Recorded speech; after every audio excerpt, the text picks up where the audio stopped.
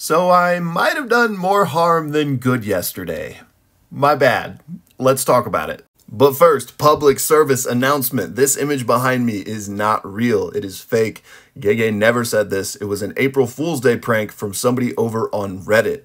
And I have just had so many people recently pointing to this as proof in my comment sections, you know, saying co-parter, Gege already confirmed, this, that, and the other. Also, don't try to read what's behind me if you're not caught up on the manga.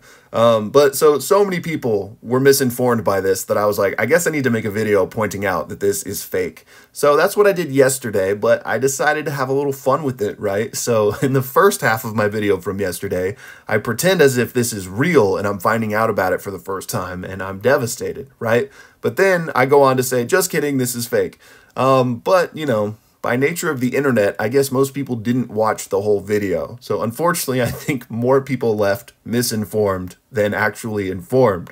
So today, I'm doing my due diligence. This is fake. I'm sorry for deceiving you. But yeah, not real. April Fool's Day prank. So please stop citing it in your arguments in the comment sections because it's not a good look. Anyways, y'all, I'll see you soon.